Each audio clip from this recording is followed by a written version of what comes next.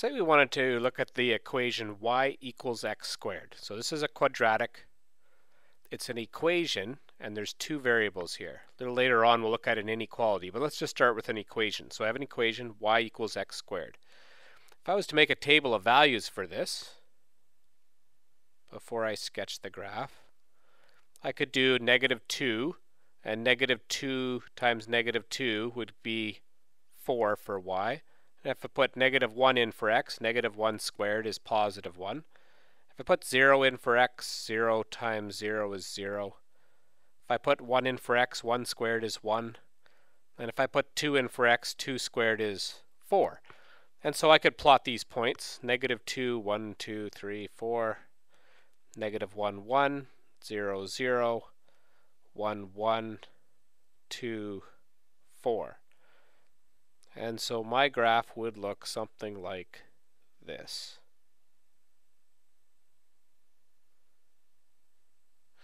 So this would be a sketch of y equals x squared.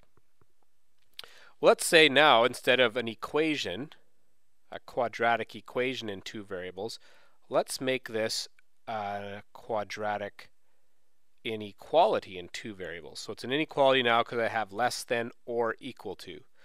So this means on the graph I can include all of the points that are on the parabola, just like I did here. I picked some of them here and then connected the dots and made my graph. But now I also want to have all the y values that are less than or equal to x squared. So just like we did with the linear equality when we were graphing an equation of a line, but we made it an inequality, what we're going to do is we're going to test a point that's not on our parabola. So we have all the points already that lie on the parabola, all the ones where y equals x squared. Let's just try a point that's not on the line. Let's just pick this one right here. We'll pick this dot here. We can't pick 0, 0 because it's a point that's on our curve. So we'll pick this one, which is 1, 2, 3, 4, 5. So it's the point 0, 5. And 0 is the x value, 5 is the y value. And let's substitute this into our inequality. So I have 5 for y is less than or equal to 0 squared, because x is 0. And of course 0 squared is 0. So the question is 5 less than or equal to 0? No. So I won't be shading these points. These are the points where it's not less than or equal to x. The region that I would need to shade would be all of these points outside of the parabola. And so a graphical representation of the quadratic inequality, y is less than or equal to x squared, would be a solid line on the parabola. And by testing a point, we saw that it would be all the points that would work would be on the points on the outside of the parabola. So let's look at another example. Here we're going to graph and show the solutions to all of the y values that are greater than, -2 x minus 1 squared plus 2. So the first thing we're going to do is we are going to graph this equation. So we're going to graph y equals -2 x minus 1 squared plus 2. Well, we see here that the vertex would be 1, 2, so right 1 up 2. So I'm going to go right 1 up 2 and put a vertex there. There we go. And then I have the graph y equals -2 x squared that I'm going to draw from this point right here. So whatever your method is for drawing the parabola, y equals -2 x minus 1 squared plus 2, you can do a table of values, whatever you like. I'm going to plot the vertex, and I know it's going to be congruent to the graph y equals -2 x squared. So if I make x 1, y is going to be -2. And it's symmetrical because it's a parabola. And when I make x 2, this is going to be -4. -8. Dot, dot. So here's some points that would be on the equation y equals -2 x minus 1 squared plus 2. But because it's not y greater than or equal to, I can't include the points that would lie on the parabola. So I'm going to draw this as a dashed line.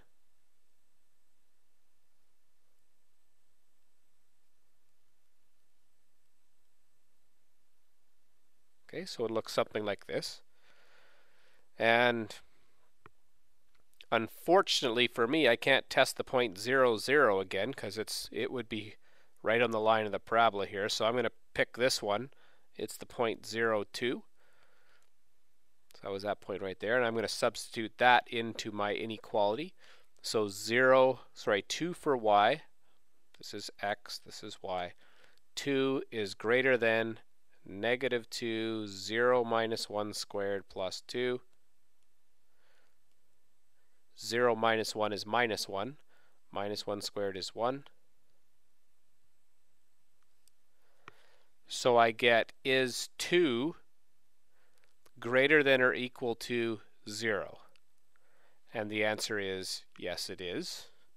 So this one was true, so I will be shading all of the points that are outside of my parabola. So because it was just greater than and not equal to, we can't include the points on the parabola, so I'll show that as a dashed line. And then when I tested my point, 0, 2, I found that 2 was greater than 0, so this point worked. And therefore I will shade the points on outside of the parabola. We'll look at one more example. Let's say we got y greater than x squared minus 4x minus 12. So our first step will be to graph the parabola, the equation of the parabola. Y equals x squared minus 4x minus 12. And then I'm going to factor this one.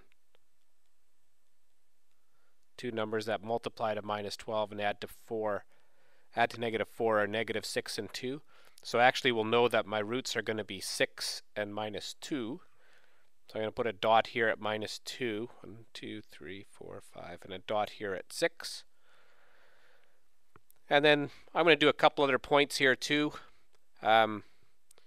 This would be in the middle here. So I have a root at 6 and a root of minus 2. So right in the middle I have a root of 2.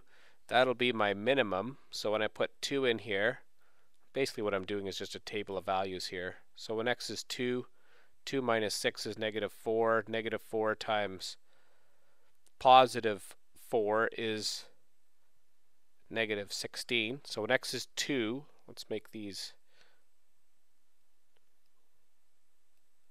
each of these by 2.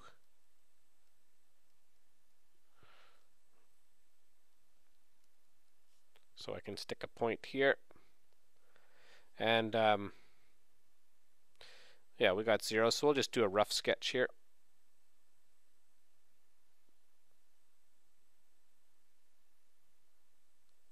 Okay, so I would have a parabola that looks like that. Whoops, I do this all the time. Then I check back and see it should have just been greater than. So I shouldn't have solid lines, these should be dashed lines.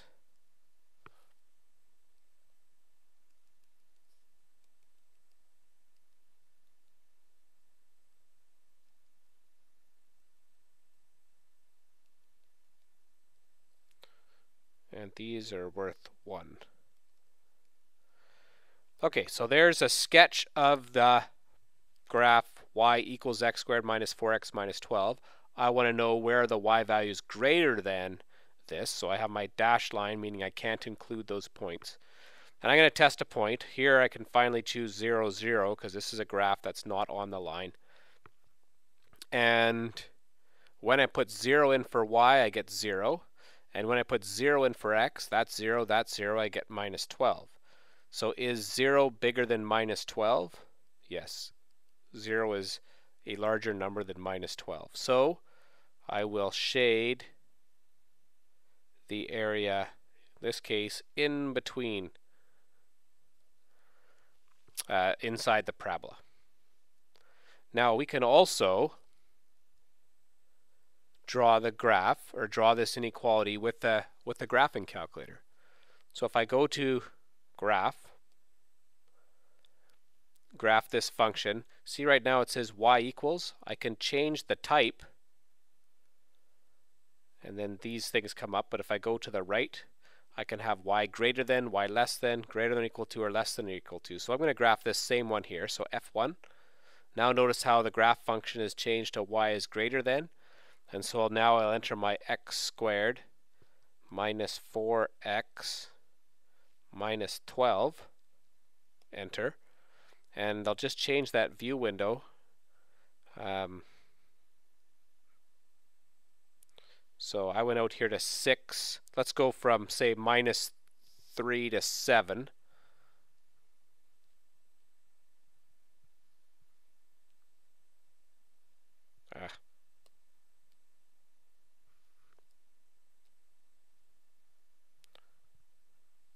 Push one off to the side here. No, don't go full screen.